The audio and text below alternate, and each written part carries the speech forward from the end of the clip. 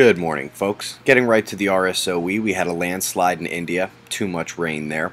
We had a large quake on the Pacific Ridge. These sometimes precede bigger ones closer to shore.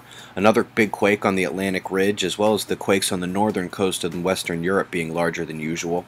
Yesterday, we told you the U.S. is having the hottest year ever, but weird weather right now is a global event.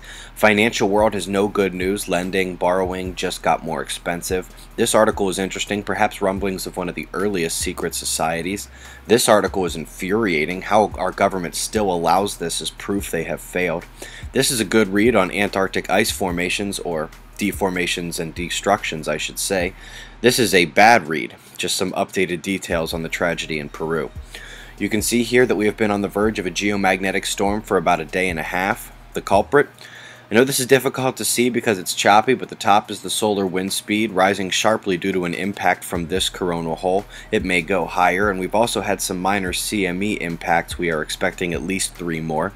You can see the enduring resonance across multiple frequencies here. The Earth is as a bell ringing after a loud gong. You can see here that the solar plasma is easily breaking through our shields and juicing up the ionosphere and upper atmosphere.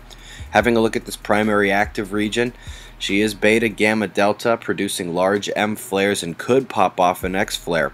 But this region has yet to produce a single CME. However, looking to the right of that region, between it and the dark, tall coronal hole, you will see a small filament eruption, which gives us our most recent CME headed right at Earth for an impact in 3 days.